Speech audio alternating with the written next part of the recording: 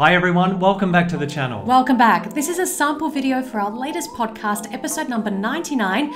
We review the brand new film, ENDGAME 2050. To listen to the full episode, you can join us on Patreon, which is linked in the description below this video. Thanks so much for watching and listening. Hope you enjoy it. See you next time. Today we're reviewing the brand new film, ENDGAME 2050. It has just been released and it's free on YouTube and on the official website endgame2050.com. It will also be available on Amazon Prime and Tubi TV. If you take anything away from this episode or video if you're watching on YouTube, please watch the film ENDGAME 2050. And most importantly, share it. It's absolutely crucial that non-vegans watch this. It sure is. Now, we've got literally pages of notes here in front of us. It was a 90-minute documentary film. So if you're watching this on YouTube, you know why we're looking down and reading. So I'm going to rename this film either The Truth Bomb or The Mic Drop because, quite frankly, that was exactly what it was. Yeah, to give you an idea of how raw and honest this film is, here are two quotes from an 88-year-old doctor interviewed. One of the really critical things, the resource that we'll never run out of, is morons.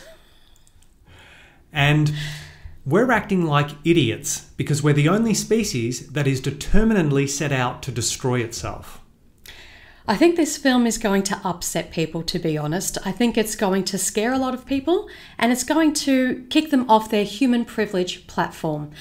And they're not necessarily going to feel comfortable hearing the truth, but they sure as hell need to hear it. And I think this includes vegans as well, because unlike most other films that we've reviewed on this podcast show that are focused on animal agriculture and targeted towards carnists, I feel this film was targeting all humans, including vegans, because they discuss topics and issues like human population growth. And many vegans get very upset about this topic. Yeah, so I feel that this film doesn't let vegans off the hook, and sorry for the non-vegan expression. And I'm glad that it did that as well. I think we all need to be held accountable. So out of the 99 podcast episodes that we have, I think this is going to be our most controversial film review yet. I'd agree with you. So the film was produced by Sofia Pineda Ochoa and Robert Rapfogel. I hope I pronounced those names correctly. And it also features Moby, who we think did an outstanding job throughout the film. He did. Sophia came to understand that humans, herself included, are literally destroying the planet on which we live. Humanity, she believes, is not only making the planet uninhabitable for human civilization, but also for countless other species with whom we share this world. She believes this is a crime like no other and feels a deep sense of concern, in particular for all the other animals who are being decimated by human activities. She made ENDGAME 2050 because she wants people to wake up to the gravity of the situation before it's too late. And I think she and her co-producer, Robert Rapfogel, have done that in a very creative way because most people can't imagine what the world will be like in 2050, which is only 3 decades away. So this film helps to really clarify what's waiting ahead for all of us. ENDGAME 2050 blends narrative and documentary to imagine a hypothetical future. People coping with harsh food and water shortages, runaway climate change, fishless oceans, and civil unrest. Featuring Moby and prominent scientists, the film lays out the reality that unless we take responsibility and act urgently now, we are hastening our own destruction and that of virtually all other life on the planet. There you go, folks. So let us start off by saying that we really enjoyed this film. Very much so. I would give it, how many out of 10? 11. How many stars? 11? Yeah, I liked the focus. Yeah. And I also liked the creative elements that you referred to. Yeah, and I think, you know, at the end of this film, we felt like it hit all the points. You know, like sometimes we've watched... Cross the T's, dotted the I's? Yeah, it hit all the points that we would want it to hit. So sometimes when we've watched similar documentaries, we get to the end and we think, they missed this point, or they should have done this, or they didn't talk enough about the animals or whatnot. And we didn't feel that way with this documentary, did we? Yeah, in fact, it really surprised us how far it went on some issues. Yes. Which we were pleasantly surprised. Absolutely. Also, you mentioned, or one of us mentioned, that Sophia narrated the film. Yeah. And she obviously was the writer, director, producer. And This is her baby. Yeah, her baby. And you Yeah. could really tell that in her narration. Yes. So, for example, sometimes you'll have a paid narrator that doesn't have that same affinity with the material. And you can just tell, I mean, they're doing a good job narrating, but they're just narrating. But when she narrated, because it was her baby, as you said, it was so emotion-filled and filled with passion and enthusiasm. It was really coming and from her concern.